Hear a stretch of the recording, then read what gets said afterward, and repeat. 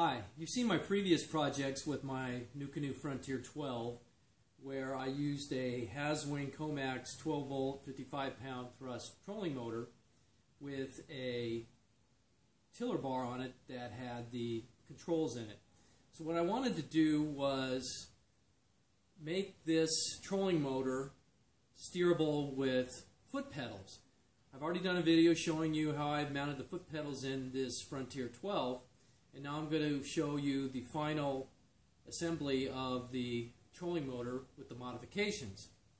So right here is the completed turnbuckle with the eye bolts that I showed you previously. It's been painted black, so it might be a little more difficult to see. Here the first piece is the fender washer along with the body of the turnbuckle and the eyelet. What I did add is these left-handed jam nuts, which are going to help to hold these eye bolts in position, and I'll explain why. Now, you can see that these control wires, which are made of Dyneema line, are crossed. And the reason for this is because this has a 2-to-1 gear ratio turning setup inside the trolling motor, it takes more force to turn this motor. So in order to get that more force, I had to cross these lines in opposite directions initially. So you have the right side here going to the left side of the Frontier 12 in the existing pad eye, and on the same for the right side going to the left side in an existing pad eye. Now, one of the things you need to be careful of if you're going to cross these over is that you don't get any friction rubbing on these two lines at the crossover point. So what I did was a couple of things. The first thing is I adjusted each of these eyes so that there would be a gap in between these two lines. And that's why I needed the jam nuts to hold them into the positions that they're going to be in. And then I'll show you how I ran the lines, but basically what's going to happen is they're going to go through these two here, these pad eyes, and they're going to cross over again underneath the seat and be threaded to two other pad eyes, which then go to the foot pedals. And how I got the second crossover not to touch is by mounting the pad eyes under the seat on one side 1 inch higher than the other, which gives the gap in between the lines. Here's a view looking forward from the trolling motor, and you can see the first crossover there through the already installed Frontier 12 pad eyes, and as I go a little bit further down you can see the second crossover along with the first pad eye on the left that I installed and the one on the right, and you can see the one on the right is about 1 inch higher than the one on the left, and that gives that second gap between the Dyneema lines. And the reason for that is because you need this second crossover, so when you push on the right pedal you turn right, and when you push on the left pedal you turn left. These are the parts you're going to need for the trolling motor steering arm. What I have here is two 5/16 double eye bolt turnbuckles, as well as a piece of 5/16 × 18 piece of all thread, which I made by just cutting the head off a bolt, and a couple of 5/16 inch fender washers. Now, if you look, you can see these two little black marks I made on this side of the turnbuckles, and what those are the standard thread that you get, which is tighty-righty, lefty-loosey. Because with turnbuckles, the other side is going to be an opposite thread. So if you want to use the all thread through the center, you got to make sure you use the standard threads. So this is going to be the first step. I'm looking towards the front of the boat, and I'm looking at the top part of the Haswing Comax trolling motor, and you can see that I have the tiller arm pointed all the way up, so you can get a better idea of what you're looking at back here. The reverse switch is there, along with all the power supply and directional LED lights. And you can see that white knob that goes through the center of the tiller arm there. That's the first thing you're going to remove.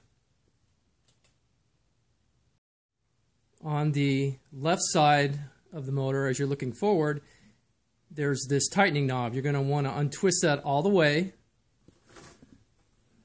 and then go over here to this side and remove the two screws, which I've already done, and that'll expose a nut and a cotter pin inside that are attached to the 5/16 inch threaded rod that goes through connecting these two pieces. Here's an exploded view of all the pieces when you remove that. And if you go up here, you can see now that you have a clear path through there, and it disengages the tiller arm right here. Once you've disconnected the tiller arm from the trolling motor, what you're going to have here that connects the two is a coiled sheathed wire containing the 6 control wires. Now, I've already done that, so you can't see it here, but I'll explain it to you. Now, since the wire is coiled, it has like an elastic effect.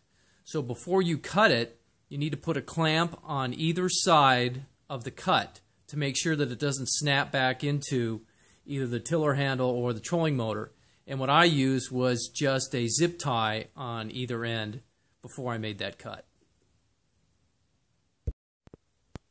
So inside the head and going into the tiller, you've got these 6 small color-coded wires. And they're about the size of telephone wires, and they're stranded. And what you're going to have to do is splice those to an extension wire. And what I chose is this Radio Shack 6-conductor telephone line cord, because 4 out of the 6 colors in this cord match up to what you're going to need to splice into. And you can see this is the telephone plug-in part, which I ended up just cutting off. But this is perfect to use to splice in as an extension cord for your tiller arm. I decided to use the tiller arm with all the controls installed as my remote controller. And the reason for that was, as I was trying to figure out how to open this to get to the circuits, it appeared to me that it was sealed shut, and the only way to open it would be to break it, and I decided I didn't want to do that. So I came up with a little way to attach it to the seat base, so wherever I adjust the seat, I'll be able to have my controls with me. So using a homemade bungee kit, I just made this rod type holder that secures it to the seat base very sturdily, so it's not going anywhere. And then what I also did was, in here, because there was a little bit of a gap, I filled it in with some marine goop just to make sure that no water would get in there. And then I also formed a little hook type attachment that will let me hang this off the stand-up bar when I want to use it when I'm stand-up fishing. And all I used for that was an old plastic hanger that I cut up. So this works really well. The only issue I would say with this setup is that I still have to go and push the button down if I want to use the reverse function in the trolling motor, which isn't too bad because this seat does rotate and I can get to it easily in this setup. But when I took the top off of the trolling motor, I saw that that circuit was tied in with all the forward LEDs and the power LEDs, and I decided that it wasn't worth ruining the motor or making a mistake just for something for the reverse, because to be quite honest, I hardly ever use reverse anyways. Okay, so this is the finished product, and as you can see, I have my control stick right here, and I've got about 10 feet of extra line so I can move it around in the boat or put it on the stand-up bar.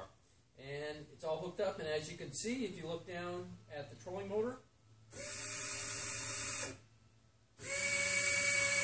everything is fully operational. So if you have any questions, please leave them for me in the comments.